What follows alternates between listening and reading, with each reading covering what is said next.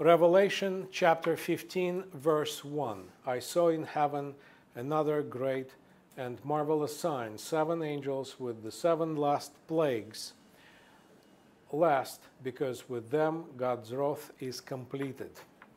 Now, let me tell you about angels in Revelation.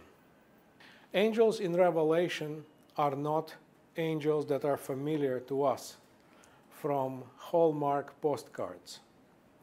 Angels in Revelation are not those, fatty, smiling children with big cheeks.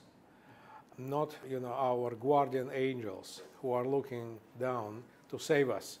Angels of Revelation are very different, and they basically have 3 functions. The angels of Revelation adore God. Number 2, they control nature, and they can also initiate some natural disasters. And finally, angels in Revelation are instruments of destruction. And this is one of the reasons the book was so controversial. So the angels are associated with violence and destruction in the book of Revelation. But in the medieval art, we do not see those angels. We see nice spiritual beings who are involved in some kind of activity that does not seem to be violent.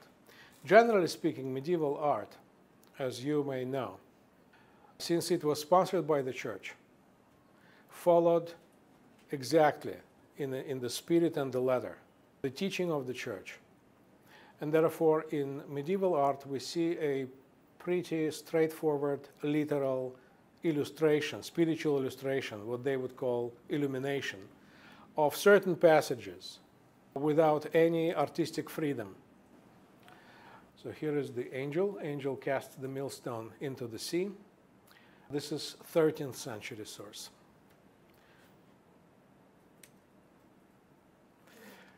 Revelation chapter 19, verse 17-18. And I saw an angel standing in the sun. This is one of the rare instances when, the angel is not destroying anything, but is controlling nature, standing in the sun, who cried in a loud voice to all the birds flying in midair, "Come gather together for the great supper of God, so that you may eat the flesh of kings, generals, and the mighty, of horses and their riders, and the flesh of all people, free and slave, great and small."